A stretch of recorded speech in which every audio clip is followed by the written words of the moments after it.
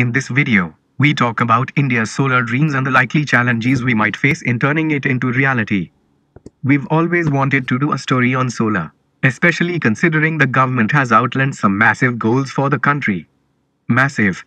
They want to install 175 gigawatts of renewable capacity, including 100 gigawatts of solar capacity, by the year 2022. To put that into perspective, India's total installed capacity as of January 2020 was around 369 gigawatts. That's including non-renewable sources like coal, petroleum, etc. Renewables account for around 86 gigawatts right now, and solar only makes up about 37 gigawatts. That means we need another 63 gigawatts in 2 years to achieve the 100 gigawatts target. That's not all. The government plans to get around 40 gigawatts from an ambitious project that involves grid-connected rooftop solar systems. The idea is simple. A consumer sets up a solar photovoltaic system. Think solar panels. The system, in turn, converts light into electrical energy.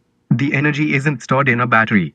Instead, it's either consumed immediately or transferred to the power grid, where it could potentially be used by other people. It's relatively cheap, since you don't need expensive batteries anymore. It's more efficient since there isn't any storage loss.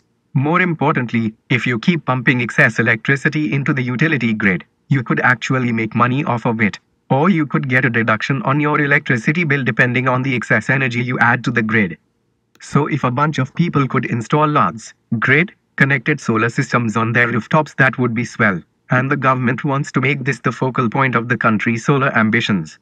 However, there is a problem. Discoms, power distribution companies, the good folks responsible for shipping electricity to your homes, they form a vital link between the gencos, the power generators, and you. More importantly, they are also responsible for the upkeep and maintenance of the last mile electricity supply chain, the transformers, the power cables, the utility grid that could tap into your solar photovoltaic system, all of that stuff. And so, you can see why the success of the grid-connected solar project would be incumbent on how Discoms react to this whole scheme. Unfortunately, they haven't been reacting all too well. The biggest problem is the incentive problem. Discoms are often locked into long-term power purchasing agreements with the gencos. They can't renegotiate now.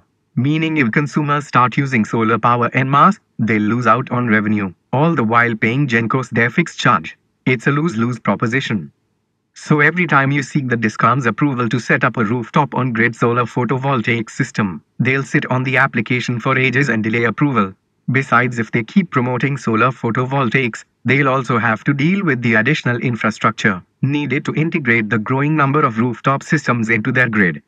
And since most of the existing distribution infrastructure is old and dingy, they have very little incentive to reconfigure the whole thing.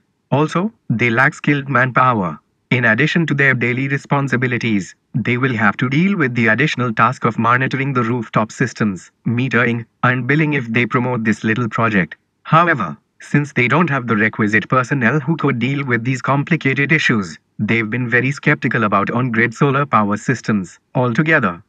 So the bottom line is this: even if the government subsidizes the installation and maintenance of solar photovoltaics, they won't be able to expedite the project unless they can figure out ways to work with the Discoms. Ergo, if you can't offer people and institutions the right incentives, you won't get them to do the most amazing things. Thanks for watching this video. Be a part of our ever-growing community. Please like, share, comment this video. Press the bell icon to get instant updates from our channel.